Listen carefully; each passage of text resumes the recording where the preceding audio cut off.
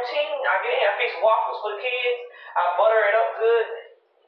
I put them in the oven on this pan.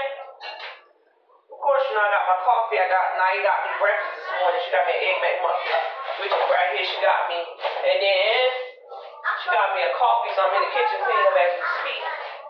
But let these waffles cook first and kiddos. My coffee and pour it in this pot right here to let it get hot because I like my coffee on the stove, so I'm gonna let it get warm. I'm gonna turn it down a little bit. I pour that coffee in the pot. It's a little warm. It's not that hot. I turn the oven on to let it get hot.